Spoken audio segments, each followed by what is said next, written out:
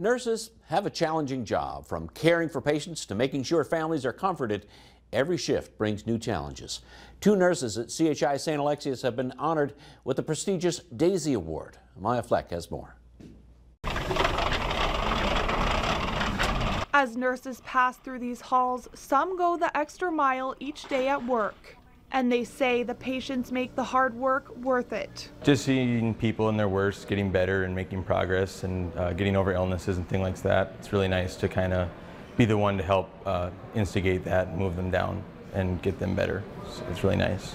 Tom was one of the 3 nurses nominated. He and Sally L. were chosen to receive the Daisy Award. It's humbling because it's actually from a patient.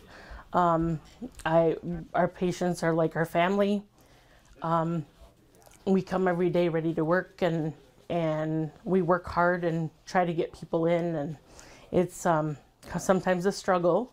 The nurses could be nominated by the hospital or outside sources. Emma Thompson is in her first year as a nurse. Even though she didn't win, she's honored to be considered. I just hope that it serves as motivation for everybody else to continue to provide compassionate care here at CHI. Nurse supervisors say compassion is one of the most important traits of a good nurse.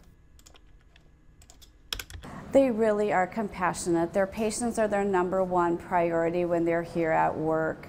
They really take the time to listen to the patients, to help them, guide them through their cares, and make them comfortable, because a hospital setting is very uncomfortable.